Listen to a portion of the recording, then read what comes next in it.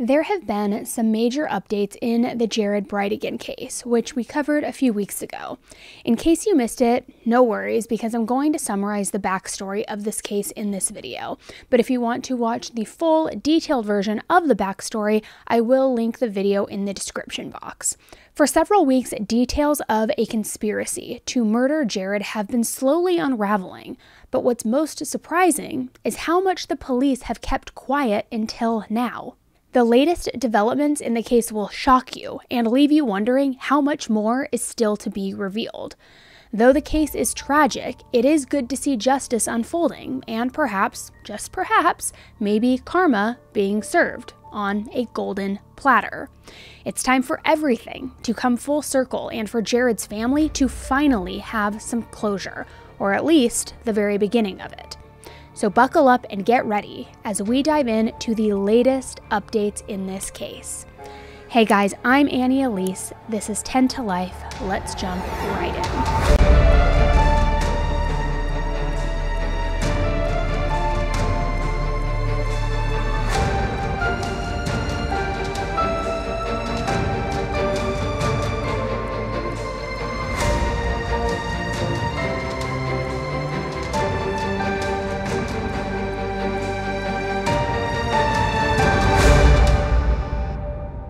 Jared Bridegan lived in Jacksonville, Florida. He was a husband, father, and from what I've read, he was a very respectable and genuinely kind man. He had been married once before and had twins, a boy and a girl, with his ex-wife, Shanna.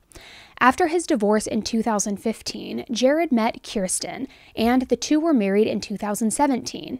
Later, they had 2 more daughters, making Jared a father of 4. By all accounts, not only was Jared a nice guy, but he was a family man. He was a hands-on father and spent a lot of time with his blended family, and Kirsten and Jared seemed to have a great relationship. But not everything was perfect. Even though Jared had gotten a divorce back in 2015 and the custody agreement with his twins was set in stone, there were still court filings constantly coming in, and they were all coming in from his ex-wife, Shanna. Many people around him said that it was difficult to watch Jared go through the constant court battles when all he wanted was to focus on being the best husband and father that he could. Then an unexpected tragedy struck on the night of February 16, 2022, when Jared was shot multiple times while attempting to move a tire out of the road near his ex-wife's house. Jared had just dropped off his 9-year-old twin son and daughter to his ex-wife's home in Jacksonville Beach, and he was headed back home. He had his 2-year-old daughter Bexley in the car with him when Jared stopped because of a tire on the road near the exit of the Sanctuary neighborhood where Shanna lived. He wanted to move this tire out of the road so that nobody else driving would get hurt, but Jared was shot multiple times as he attempted to move that tire. His vehicle hazard lights were still blinking, with his daughter sitting in her car seat unharmed. Bexley remained in the car for 3 full minutes near her dad's lifeless body before a passerby stumbled upon the gruesome scene, pulled her from the car, and called 911. Police believed that the incident was a planned and targeted ambush, but there were no immediate leads. Everyone that knew Jared was completely shocked. Jared didn't have any enemies. He wasn't involved in anything shady, no drug involvement, nothing at all that they could come up with as to why somebody would do this. They wondered if maybe the tire setup was for somebody else, and maybe Jared just happened to drive up to the tire in the road first.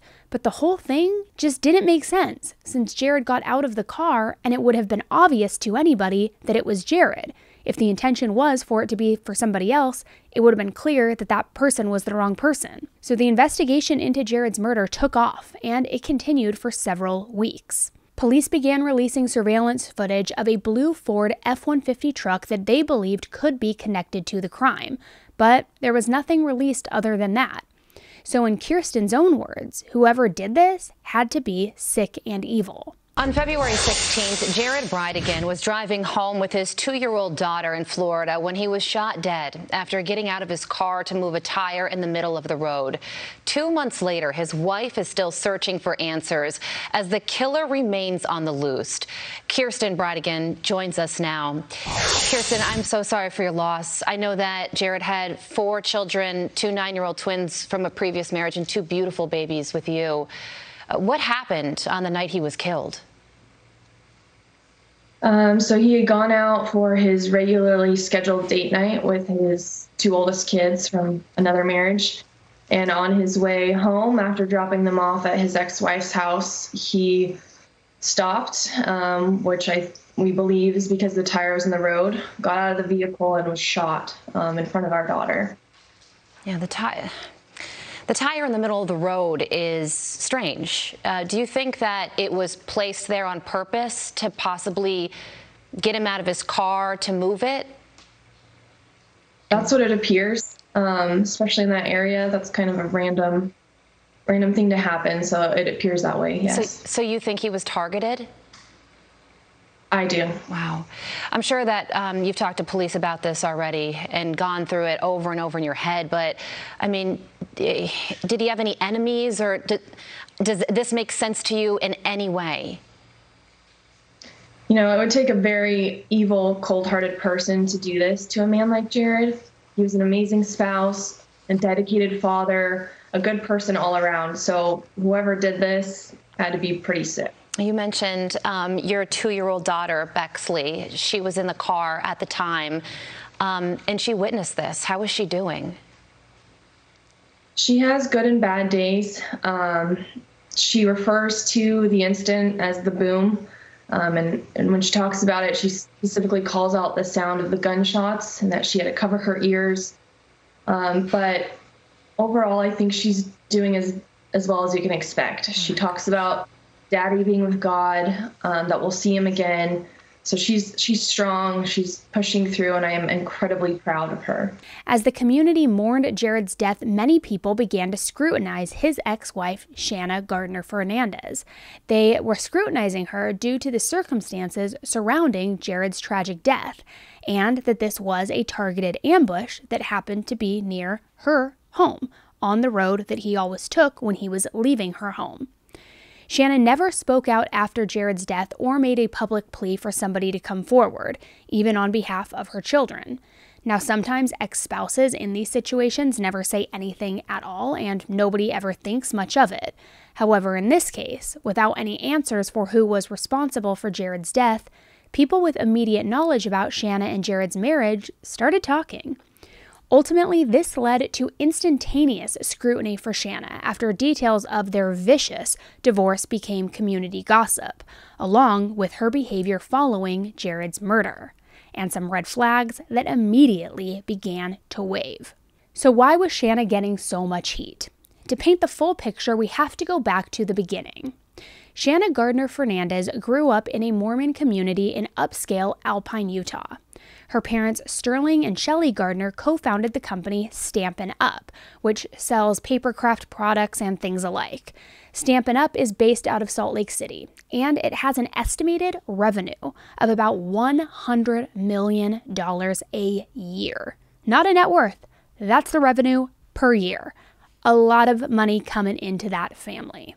About a year into Jared and Shanna's marriage, Shanna became pregnant with the twins, a boy and a girl. Now, when the twins were born, their daughter was healthy, but their son was unfortunately born with a very serious congenital heart condition. Doctors told Jared and Shanna that their new baby boy needed to live at sea level for his heart to function properly. So they moved to Connecticut because it was close to Jared's brother and his wife, which was also close to their son's doctor, the specialty doctor in New York.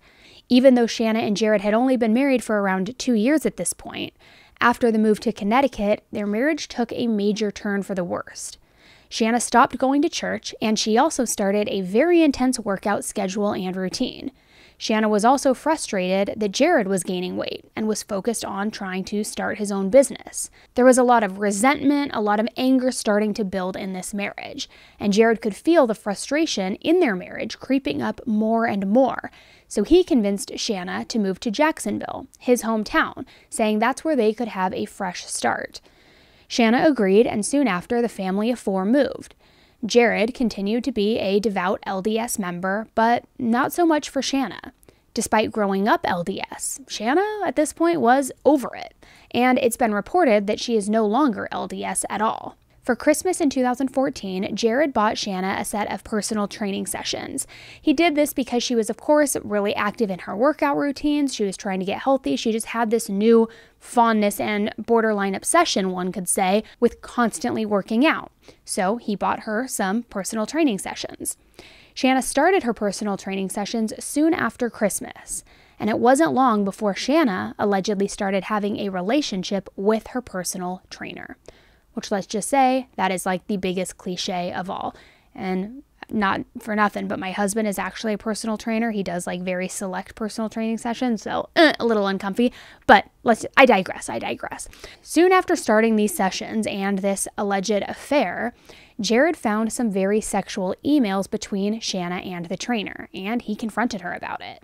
Shanna denied that there was any affair or that anything was going on, and instead just told Jared that she didn't love him anymore. She fell out of love with him. There was no affair, but I don't love you anymore. So she filed for divorce on February 13th, 2015. In court filings, she said that their marriage was completely broken. Now, as we continue with this story, keep in mind, she filed for divorce, not Jared. After she filed for divorce, Shanna demanded that she be granted the house, primary custody of the kids, and accused Jared of threatening to withdraw cash from the kids' trust funds.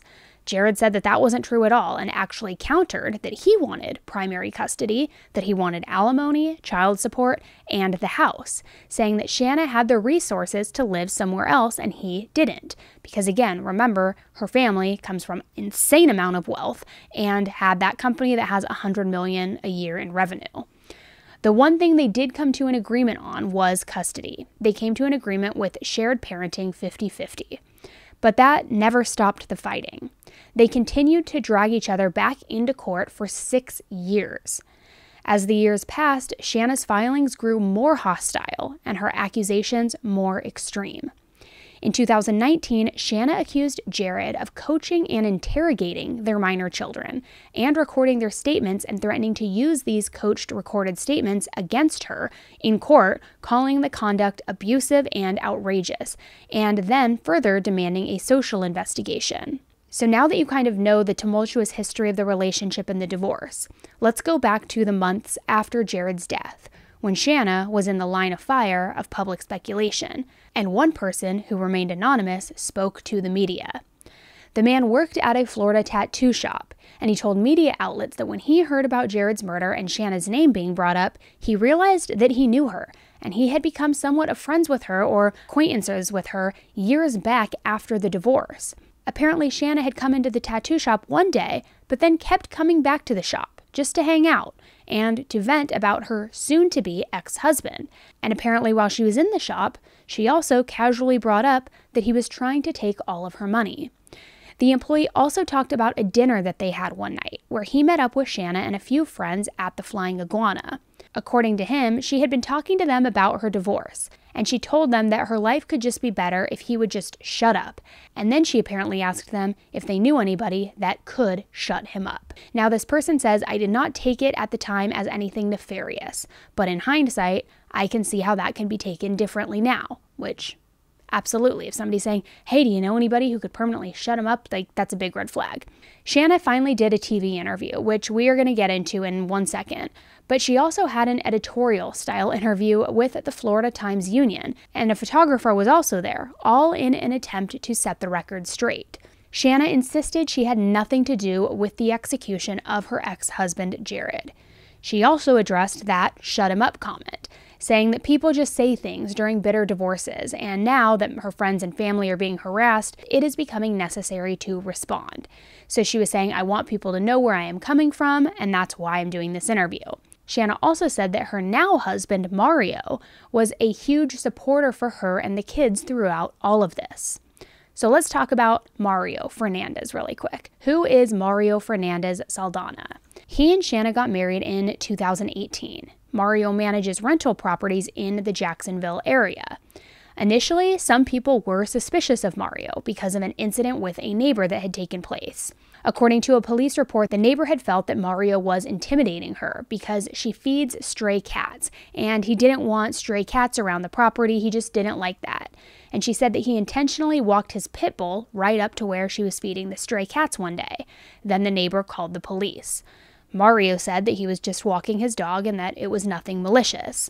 At the time when this information came out about the incident, it was also revealed that this wasn't the first time that somebody had claimed Mario made threats, specifically made threats over cats, and also said that he actually killed one cat, but the details of these incidents are unclear.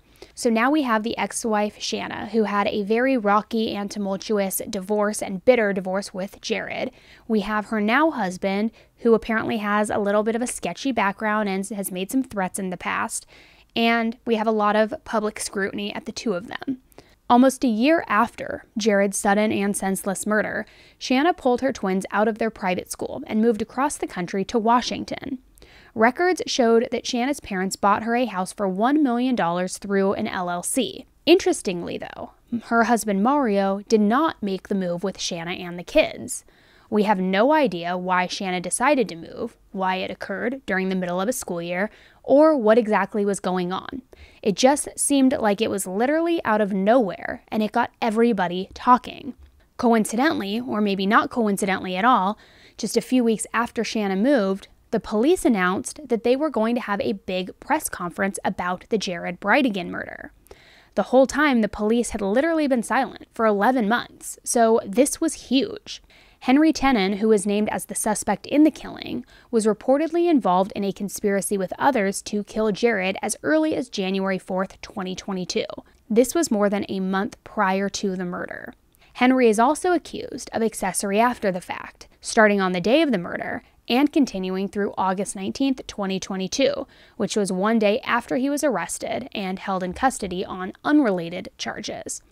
He was charged with the conspiracy to commit murder, second-degree murder with a weapon, accessory after the fact to a capital felony, and harming a child, since the 2-year-old Bexley was in the car when Jared was killed, and she could have been harmed as well. State Attorney Melissa Nelson has publicly stated that he did not act alone, though, suggesting that there may have been other individuals under investigation, suggesting that there may have been other individuals involved, and suggesting that there may be other individuals currently under investigation. At the time, the identity of any other individuals wasn't disclosed because it was still under an active investigation. Now, Henry has a lengthy criminal record dating back to 1998, which includes charges of different domestic disputes, leaving the scene of an accident, fraudulent activity, and multiple driving under the influence or reckless driving charges. Kirsten, Jared's widow, spoke out after the charges were announced and said that she had no idea who Henry was and was adamant that Jared didn't know him either. So how could this have been targeted and planned for somebody who they didn't even know? She also said that the news of a conspiracy had only confirmed her suspicions, saying that she had felt that way since early on, so that it didn't come as a surprise to her. But that's when things got even weirder. While Henry's most recent court documents listed his address as the 8700 block of Old Kings Road, some online People Finder research tools suggest that he may have lived at the 5200 block of Potomac Avenue. Now here's why that gets interesting. Property records for that address on Potomac Avenue indicate that Mario, Shanna's husband, owned the home from 2017 to October 2022. So what are the chances of that? Mario owns the place that this random 61-year-old man lived and is also the person who happened to shoot his wife's ex-husband? A little too close for comfort. With Henry's arrest warrant sealed, a lot of people were left wondering who was involved in this murder conspiracy plot. And by that, I mean a lot of people were thinking that it could be Shanna or Mario.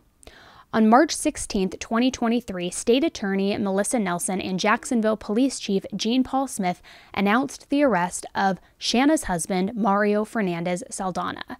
He was arrested in the murder case of Jared Bridegan. He was arrested in Kissimmee and is now in the Orange County Jail. During a press conference, it was announced that Henry, the original suspect who was apprehended, has agreed to cooperate fully with the authorities in exchange for a plea agreement. He has agreed to testify truthfully against the individuals involved in Jared's murder, including Mario. Henry's cooperation has provided corroborating evidence to what has already been collected during the investigation, as well as additional evidence against Mario for his role in planning and executing Jared's murder. However, it was also announced that the investigation remains active and ongoing, and it has not stopped today with Mario's arrest. And we're going to talk more about that in just one second. Our investigation remains active and ongoing, and it has not stopped today with the arrest of Mario Fernandez Saldana. We all remain committed to seeking the truth, and that is the entire truth, and holding accountable every single individual involved in the murder of Jared Bridegan. Henry Tenon was a tenant, a former tenant of a rental property that Mario Fernandez Saldana owned. And how did Henry Tenon implicate Mario Fernandez Saldana? So at this time, pursuant to what I told Vic, the statements he has made are going to be redacted from the warrant, but he's provided sworn testimony and has confirmed both what we believe to be true based on other evidence in the case and provided us additional evidence in the case. And is this a death penalty case? So Ann, should we file a notice of intent to seek the death penalty, we will do it within the 5-day requirement after Fernandez Saldana is arraigned. State Attorney, are more arrests coming? At this time, I'm not going to answer that question. State Attorney, do you have a picture of who was the shooter, who was the driver? Henry Tenon has admitted that he, in fact, was the shooter. And whose gun was it? I'm not going to answer any more factual details, and thank you for understanding. I'll reiterate this one thing. This is an active and ongoing criminal investigation. That is, in fact, the exemption under the Florida Public Records Law in which we've redacted certain information. And in due time, obviously, all of the facts and the evidence as we know it will become available to all of you. Thank you for coming today. Mario was charged with first-degree murder with a weapon, conspiracy to commit first-degree murder, solicitation to commit a capital felony, and harming a child, again because the child was in the car when all of this took place. Much of his arrest warrant has been heavily redacted because it is an ongoing criminal investigation. However, it did reveal some new information, like Shanna meeting Mario at CrossFit in 2018 while he was working there as a maintenance man, as well as some damning evidence and disturbing details. So let's get into all of that. First of all, while 2-year-old Bexley was not physically harmed, there were apparently bullets struck in the interior of the vehicle in close proximity to where she was strapped into the car in her car seat, an act that reasonably could have been expected to cause physical or mental injury to her. We already know that she was crying in the car when the witnesses arrived, but this is just so enraging and goes to show the level of scum that these people are. Not only was she crying because she didn't know what was going on and there were loud noises, but she was almost hit by a bullet from some low-level dirtbag who was busy murdering her dad for money without a care in the world that there was a child in the line of fire. Search warrants from Henry's bank showed that there were 3 handwritten checks deposited from Mario. Phone records between Henry and Mario show that they had 35 different contacts between the two of them in February of 2022, 30 in March of 2022, and between 5 to 9 during May and June of 2022. The police initially questioned Henry back in August of 2022 and found the connection between Henry and Mario with the bank statements back in October of 2022, right around the time when Shanna was gearing up to move across the country. Now let's look back really quick at an interview that Shanna did in June 2022, just 4 months after Jared was murdered. The police were at a standstill with no leads, and the accusations and scrutiny of Shanna's involvement weren't going away. Shanna had decided to hire a prominent Jacksonville criminal defense attorney, Hank Cox, to help protect her family from the publicity, the implications that she was involved in the shooting, and because some of the media outlets were taking pictures of her and her kids whenever they were out in public. She said that the intense media coverage had become very loud and it made her children feel unsafe. But now, knowing about Mario's arrest now, I'm interested in what you guys think of her statements then, and if you find her more believable or less believable with Mario now arrested. So let me know in the comments below. As her innocence has come into question, Shanna Gardner spoke to me in the only TV interview she says she'll be doing to tell her side of the story. I do want people to understand, where I'm coming from. Almost 5 months after Jared Bridegan was murdered in the street in front of his 2-year-old daughter, we spoke with his ex-wife, who has not commented publicly so far. Our first question: why have you stayed silent? I was asked to not talk to the media or give a public statement, but with the level of speculation, I felt that now it was necessary to speak out. Shanna Gardner revealed she was asked by Jared Bridegan's widow, Kirsten, not to speak publicly, but we wanted to know how the relationship could have gotten to that point. I'm sure you would say that we've had happy moments. I mean, we share the 2 most beautiful children in the world. In 2015, Jared and Shanna divorced. Their court records, which we obtained from the St. Johns County court system, revealed a long, complicated process lasting over 5 years. Anytime divorce comes into any situation, it's messy. It just is. I will say that I think that we both love our kids. Jared and Shanna both wanted full custody. The court file details allegations of spying, deceit, and more. In the end, Shanna and Jared reached an agreement. They shared custody, and whenever the children were at one parent's house, the other would come over Wednesday and have a date night. That's exactly what Jared and his twins did the night he was killed. It was actually one of the things. I'm sorry. I remember my son tucking him in and him saying that it was a good date night. But that happiness would end just minutes after leaving Shanna's house just over 2 miles from her home. In a quiet neighborhood with few security cameras, a tire was rolled out into the street. Jared got out of his car to move it and was shot dead. His 2-year-old daughter sat in the car, strapped into her car seat alone for 3 minutes before someone came to help. I was shocked. I fell to the floor because I was devastated for what I was going to have to tell my kids. Jared died in that street, leaving behind 4 children and a heartbroken family. They were, I think, in shock. Later, in a blog post, Shanna's mother said she was not invited to the funeral.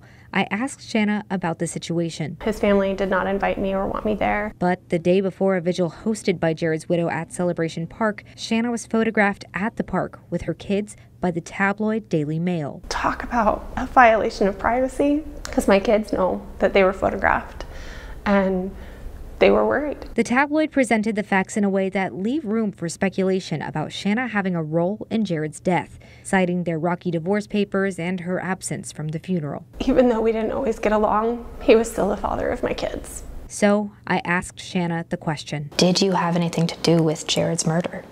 No, I did not have anything to do with his murder. Shanna says she has no idea if the murder was targeted or what Jared was involved in, saying they ran in different circles. But Action News Jax reported in June, Shanna had hired criminal defense attorney Hank Cox. He was referred to me by several friends, and ultimately my kids' images and videos were being used in the media without consent. Shanna said Cox was hired to protect her kids. I asked her if she thinks she will face criminal charges. She says no, that she's cooperated with detectives. Do you have any idea who might have done this? I do not have any idea. As I said, we've been divorced. We don't run in the same social circles. All I know is that I would never want anybody to go through this. She told me if she could speak to Jared again, she'd say one thing. Honestly, that I wish it weren't like this.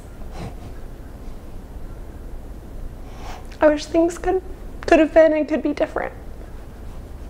And Shanna told me despite this happening in her neighborhood, despite many people around her discussing the case, she has no intention of leaving Jax Beach or Jacksonville.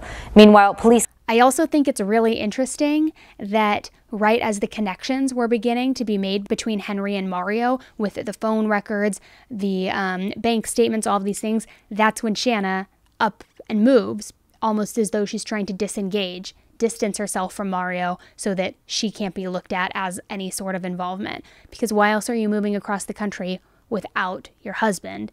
And coincidentally, it's when law enforcement is piecing all of this together. According to law enforcement sources, Shanna is still a suspect. Online and locally, there are a lot, and I mean a lot of people who think that Shanna is going down for this.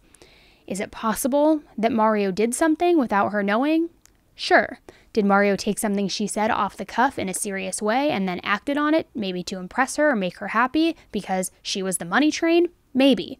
Like she had said years prior in that tattoo shop, did she maybe say, do you know anyone who could shut him up? And did Mario just think to himself, hey, I know a guy who has a long criminal record that would do this for money, and then approached Henry all on his own accord? Who was the mastermind behind all of this? But even more than that, what was the motive? She had an excessive amount of wealth at her fingertips. She would have been comfortable and set for life. She's the one who filed for divorce from Jared. So why would she have a motive, and why would she have so much hate in her heart to want to kill the father of her children? Is it possible that Shanna may have had some direct involvement in this murder conspiracy? Could it have been done to get full custody of her kids because she wanted to be done with their tumultuous custody battle once and for all? Was she maybe fearing that her kids were getting old enough to be able to say, hey, I want to live with Dad and Kirsten and not you? And maybe that's why she accused Jared of coaching their kids to make statements?